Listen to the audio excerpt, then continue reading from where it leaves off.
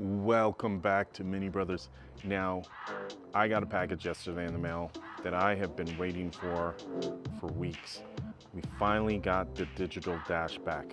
Now, if you've been following along, we have installed the head unit in the car, and that came out of a 2022 Countryman.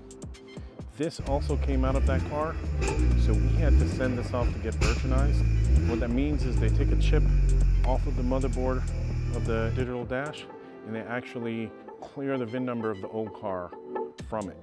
So we've got this now back cleared, ready to get installed in the car. So let's get this in the car and let's get it coded.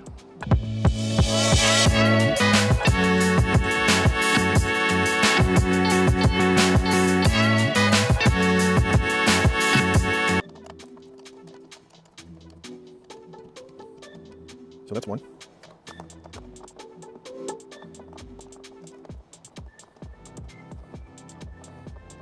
Okay, two. And once you have those two bolts out, this just pulls right out. There is one cable in the back currently. Now the new instrument cluster will actually have two cables. As you can see, there's the other cable that I need to plug into it right back there. So we're gonna disconnect this cable and get the new one plugged in. Now, as you can see, we've taken the old instrument cluster out.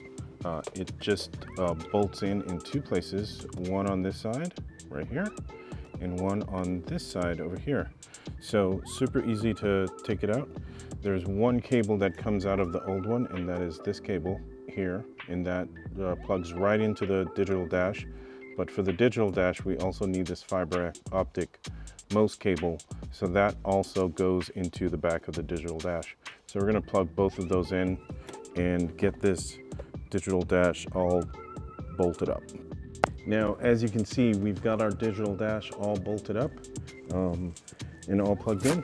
So we're going to go ahead and get to the computer now and get this coded in the car. We've got to add one element to the overall order of the car, and we should be able to just program this dash and get it working in the car.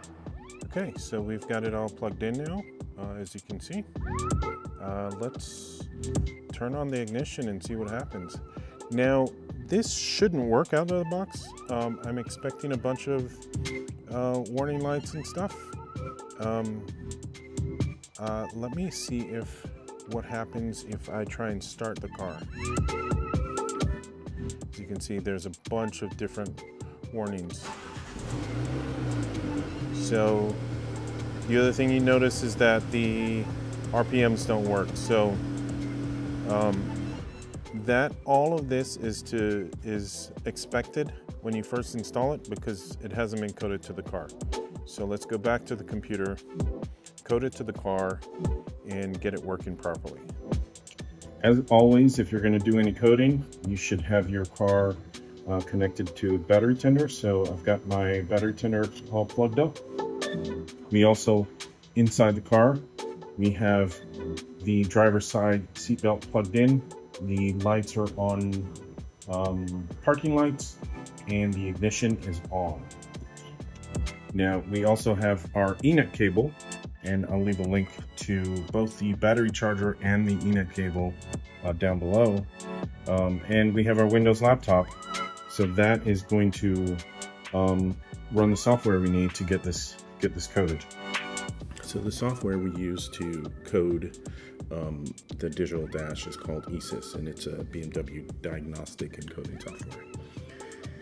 Essentially, all of these cars have a list of features that are programmed into the car.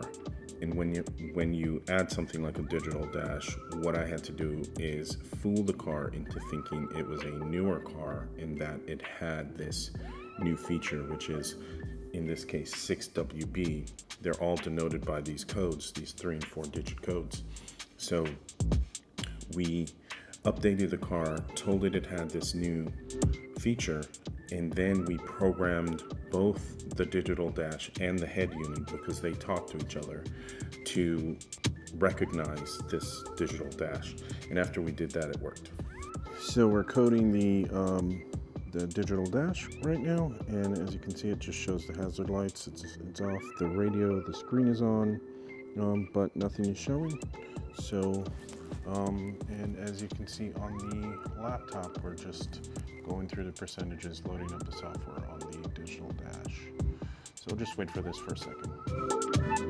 So I was getting this error on the digital dash, and I realized that there were some extra elements added when I added the head unit that needed to be removed, and once I removed them, this worked fine. So this has got to be one of my favorite mods so far. I really like the digital dash, and coupled with the new head unit, it really gives the interior an updated feel. You'll know this if you have one of the newer minis, but I can't see myself going back to the analog dash. So if I do get another mini and it has that analog dash, this is definitely something that I think is worth the expense of getting it updated. Really happy that I did this one. The coding wasn't easy, but once you figured that out, it gets a little easier. So if you need some advice on that, feel free to reach out, leave it in the comments. And with that, we're gonna wrap this one up. If you like the content, go ahead and hit that like button. If you haven't yet, go ahead and subscribe. Thanks for watching. Thanks for watching. If you liked the video, please hit the like button. While you're down there, go ahead and subscribe. That helps us a lot.